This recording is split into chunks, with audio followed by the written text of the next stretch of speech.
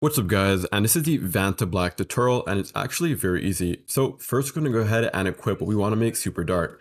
So just for example, if I were to equip this right here and I were to make it the darkest I can, you'll notice that it's actually not dark at all. So you see here, if I do it like this, it's pretty dark, but it can get a lot darker. So we're just going to go ahead and remove the down on that real quick. What you're going to do is take an already very dark item, such as a black Deepwoken cloak. This item is already pitch black.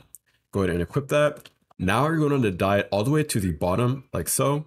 But you're going to make the blue option 1 like this. So you should have 0, 0, 0, 0, 0, 1.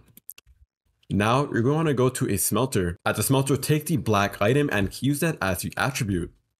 Then use the item you want to make super black as the appearance. And you're done. Now if we were to take out our newly smelted item, you'll notice it is pitch black.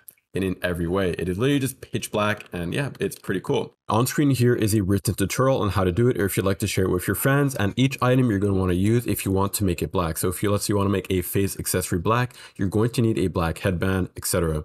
And if you want to apply this to god roll equipment, you have to do the method right here on screen, where you need to then, with the newly smelted item, you can then use that as the appearance, and then use the god roll item as the attribute. And that's it. So yeah, let me know what you guys think. I'm trying to see if there's a way to get maybe like pure white as a dye, but I don't think this is possible. It's most likely not going to be patched, and if it is, I hope this added as a normal feature. But let me know what you guys think. Do you guys think it's cool? Do you think it's bad? Do you think this is really fun when they use shade widths and a big hat? I don't think so, but that's just how it is. So yeah, I'll see you guys in the next video. Goodbye.